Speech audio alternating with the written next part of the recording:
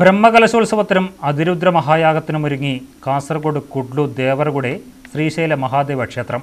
ഫെബ്രുവരി 25 മുതൽ മാർച്ച് 2 വരെ നടക്കുന്ന മഹോത്സവത്തിനുള്ള ഒരുക്കങ്ങൾ അന്തിമഘട്ടത്തിലെത്തി.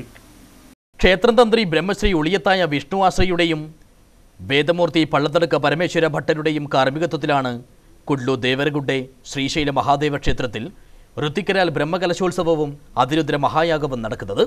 ഫെബ്രുവരി 25 മുതൽ മാർച്ച് 2 വരെ നടക്കുന്ന മഹോത്സവത്തിനുള്ള ഒരുക്കങ്ങളെല്ലാം ക്ഷേത്രത്തിൽ അന്തിമഘട്ടത്തിലെത്തിയതായി സംഘാടകർ വാർത്താ സമ്മേളനത്തിൽ അറിയിച്ചു.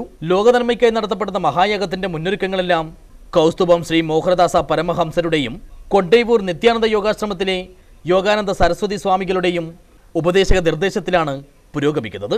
മഹോത്സവത്തിന്റെ മുന്നൊരുക്കങ്ങളുടെ ഭാഗമായി ഓരോ വീട്ടിലും തുളസീവനം നിർമ്മിക്കുന്നതിനായി തുളസിയുടെയും ഔഷധ സസ്യങ്ങളുടെയും വിത്തുകൾ വിതരണം ചെയ്ത് കഴിഞ്ഞതായും ഭാരവാഹികൾ വ്യക്തമാക്കി.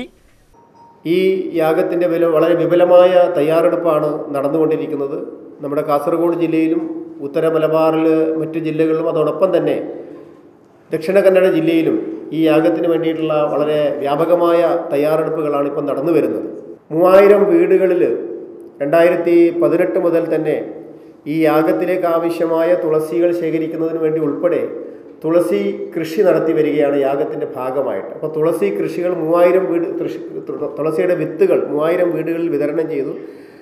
വളരെ ഔഷധമൂല്യമുള്ള തുളസി സാധാരണ നിലക്ക് പ്രകൃതിക്ക് വളരെ അനുയോജ്യമായൊരു ചെടിയാണ്. അതോടൊപ്പം തന്നെ യാഗത്തിന് ആവശ്യമായൊരു ചെടിയും കൂടിയാണ്. അതുകൊണ്ട് 3000 വീടുകളിൽ തുളസി വളർത്തുക എന്നുള്ള ഒരു വലിയ പദ്ധതി ഇതിൻ്റെ ഭാഗമായിട്ട് നടപ്പിലായി വരുന്നു.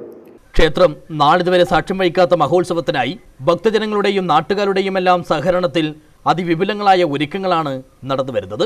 യാഗശാലയുടെയും അനുബന്ധ സൗകര്യങ്ങളുടെയും നിർമ്മാണമെല്ലാം ഇതിനോടകം തന്നെ പൂർത്തിയായി കഴിഞ്ഞു. സകല ജീവജാലങ്ങൾക്കും ശാരീരികവും മാനസികവും ആധ്യാത്മികവുമായ സുഖം പ്രദാനം ചെയ്യുന്ന മഹോത്സവത്തിൽ മുഴുവൻ ഭക്തജനങ്ങളും സംബന്ധിക്കണമെന്നും ഭാരവാഹികൾ അഭ്യർത്ഥിച്ചു. News bureau, Kasaragod.